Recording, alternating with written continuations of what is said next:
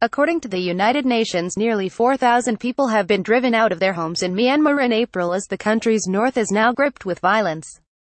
Related, UN, Myanmar continues its campaign of terror and forced starvation against Rohingya. Kachin, the northernmost state in Myanmar, has seen violence escalate over ethnic minority issues. Like in the southern state of Rakhine, the Kachin are mostly Christian and have fought for greater autonomy in the predominantly Buddhist country since 1961. Since then, the tensions between the Kachin Independence Organization (KIO) and government troops have displaced an estimated 120,000 people.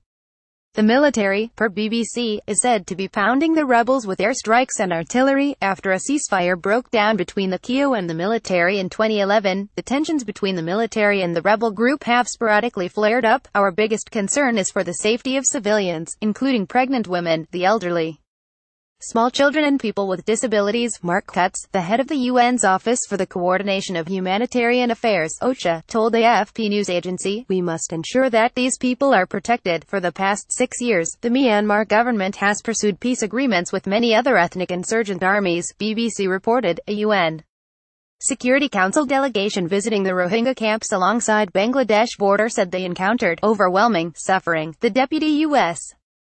Ambassador to the UN, Kelly Eccles-Curry, described the visit as quite overwhelming. "Obviously the scale of this camp is unlike anything I've ever seen. It is going to be a disaster when the rains come," Curry said. Related, whitewashing, genocide in Myanmar. The delegation was present to hear first-hand experiences of 700,000 Rohingya refugees who have been subjected to violence, rape, and arson by Myanmar's military since August 2017. Karen Pierce, the UK ambassador to the UN, who was part of the 15-member delegation, said the distressed refugees pleaded to the visiting UN delegates for help. "It shows the scale of the challenges we try as a Security Council to find some way through that enables these poor people to go home," Pierce said. "The sad thing is there's nothing we can do right today that will make their distress any less." A UNHCR fact-finding mission report published in March highlighted concrete and overwhelming information, which points toward international crimes.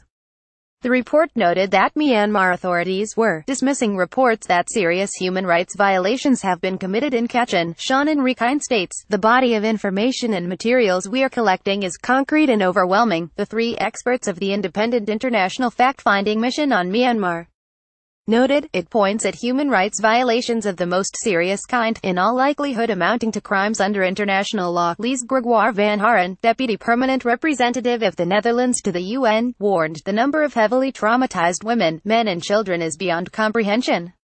Myanmar must cooperate so Rohingya can return in a safe, dignified and sustainable way," The Guardian reported.